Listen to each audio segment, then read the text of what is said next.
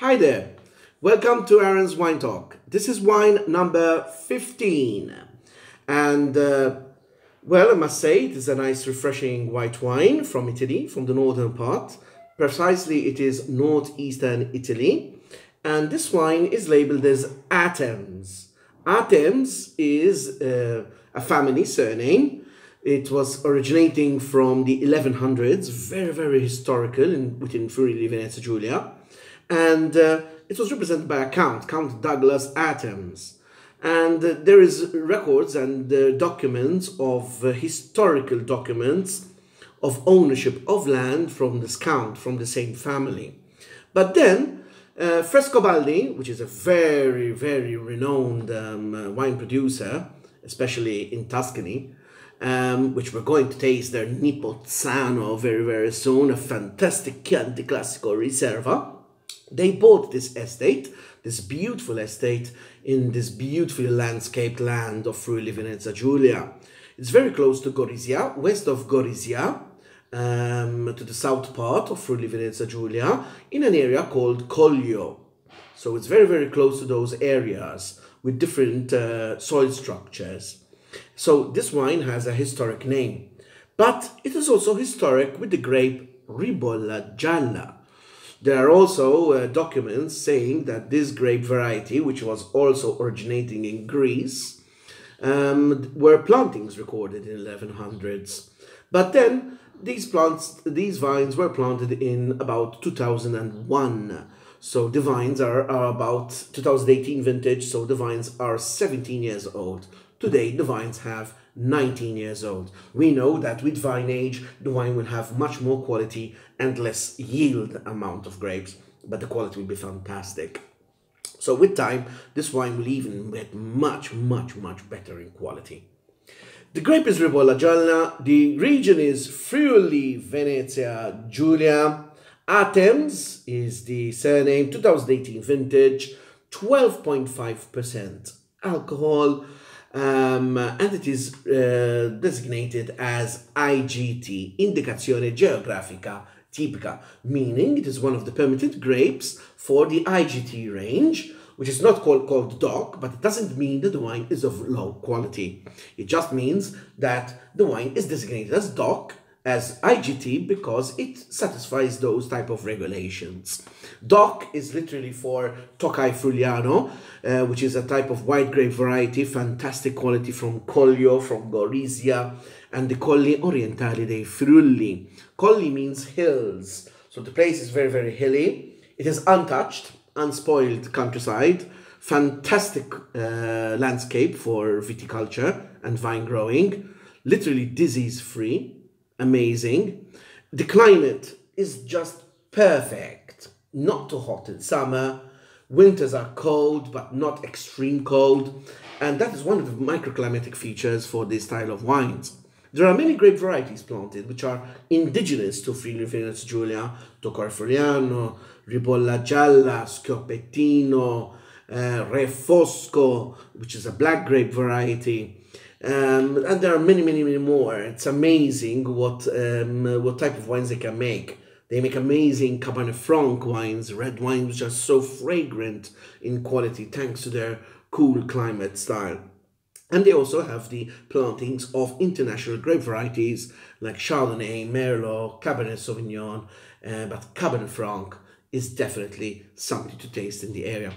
Let's not get out of control of this. Let's talk on this white grape, ribolla gialla. The climate here, let's say the color is very pale, as you can see, intensity, and very greenish in color. 2 years old, and it's still green. That means that the wine can go further on, but not too long. We will see that on the nose, on the palate. But that is coming from their coolness of climate. The climatic features is what we call temperature fluctuations. Yes, during the day it's quite warm, and during the night the temperature literally falls down. And that fluctuation of temperature gives a high diurnal range. And it's very important for an aromatic grape like ribolla gialla. So you get aromatic, floral characters coming in, fragrant characters, and quite herbaceous and grassy.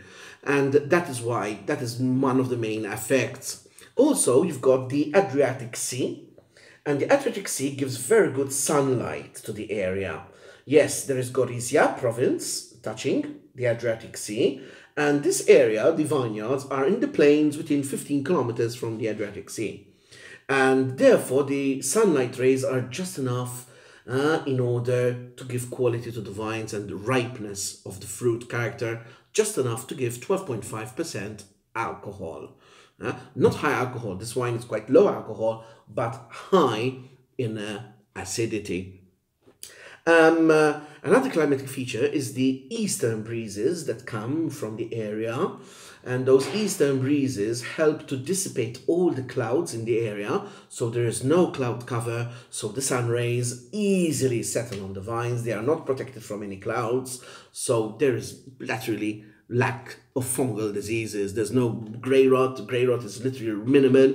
You can use organic viticulture in this area thanks to this climatic feature.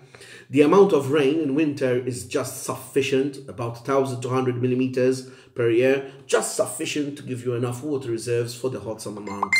Summer temperatures reach 30 degrees, just enough to give you the quality that you need and the ripeness of the fruit, even for the black grapes. Not too hot summers, but beautiful breezes coming from the east as well that help moderate the temperatures from the Adriatic Sea. And the soil. The soil is very loamy and alluvial. Alluvial is based on sand, stony in character, giving very good drainage quality. And loam is based on clay. It's quite on the plains, the area. A bit of hills and plains, but literally it is drenched with heat and sunlight, especially during the summer. The grapes are picked in end of September, beginning October. So you have quite a late harvest grape, but not too late, because the levels of sugar for ribolla gialla is not easy to achieve. So you need to pick them a bit later in order to have that good sugar level of alcohol of 12.5%. Upon arrival, the ribolla gialla grapes are pressed. The juice comes out. They allow it to rest for about 2 days, 48 hours, and they clarify it. And then they ferment it in stainless steel tanks. And that is where you can control the temperature during fermentation. It is fermented at about 15 degrees, and the low temperature fermentation is important in order to extract an aromatic character and a fantastic level of mouth-watering acidity. If you use higher temperatures, you can ruin this style of wine. So the winemaker knows what he or she is doing. Yeah, definitely this is something which is very important in the style of wine. That grassiness and herbaceousness coming out thanks to a low temperature fermentation. It keeps the freshness in the wine. When the wine is ready, the wine matures on the lees for about 4 months. The sediment, the dead yeast, yes, they don't clarify it totally after fermentation. The yeast dies, it forms the sediment, and it rests with the wine. So you get that slight bready texture in the wine that leaves that sediment aroma that helps to increase the texture of the wine. Normally, ribolla gialla will be a light-bodied wine, and one of the ways of increasing its texture and concentration will be maturation on the lees. Normally, you can use lees airing, batonnage, but when you leave them just settling in, they just didn't want so much affection of bread characters. And then the wine is bottled and ready for sale. There's no oak to be used for this wine because oak will mask the character and the aromatic and floral character of this wine. Let us give a nice tasting note on appearance, nose and palate. We have here a pale intensity, so this represents a cool climate, ladies and gentlemen. Look how green it is. One of the greenest wines I've seen. This is my first time tasting ribolla gialla. Never tasted before, and I must say I was quite impressed upon its quality. It's a mid-price style of wine, 12, 13, 14 euros a bottle. Not that too expensive. And this wine is imported by Charles Grech. Alberto Bafumi, you know, he works with Charles Grech, and he really considered this wine to be a fantastic, refreshing white wine. And I do agree with him on this part. The legs are very short, as you can see. Yes, they go down very, very fast on the sides of the glass. You can see them there. Yeah, that represents a cold climate. And then we get the nose. Ah, that herbaceousness, ladies and gentlemen, grassiness, rucola, lettuce leaves, fantastic with a grassy salad. Wow, vegetable asparagus I get. I really consider it like a Sauvignon Blanc. I would never guess this grape in a blind wine tasting session. Impossible to guess ribolla gialla. But the next bet would be definitely Sauvignon Blanc. Why? You get that gooseberry aroma of green fruit. A gooseberry is like a berry, a grape berry, but it's oval in shape with a stem on the side. It tastes like the acidity of an apple and the taste of a grape, and it smells literally of gooseberries.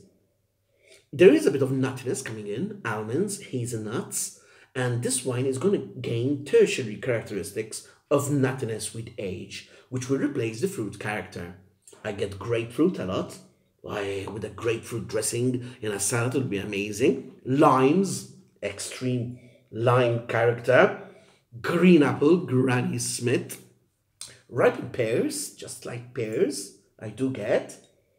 And funny enough, I get avocado. Yes, an avocado. Cut the avocado, smell it, and literally you have a fantastic combination. So with avocado dishes, it would be literally a fantastic match with salads, with green salads, asparagus, even artichoke, and probably even with fish, especially with a grapefruit dressing or a lemon dressing or even limes, fresh limes in the sauce with the fish. Okay, let's give a nice tasting note on the palate.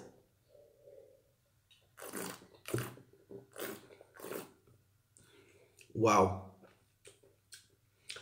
It's dry, bone dry. There's no amount of sweetness in the wine. Quite light in body. Maybe the best bet would be a medium minus body, yeah, because of the texture increased by the maturation of the lees. So it doesn't match a heavy dish. It will match definitely a light texture dish. The finish is quite medium plus. It's still there. Grassiness, herbaceousness, gooseberry character. There is also a bit of florality coming in, like roses, yeah, coming in. A bit of honeysuckle coming in. Even on the nose, we have that present, quite floral character.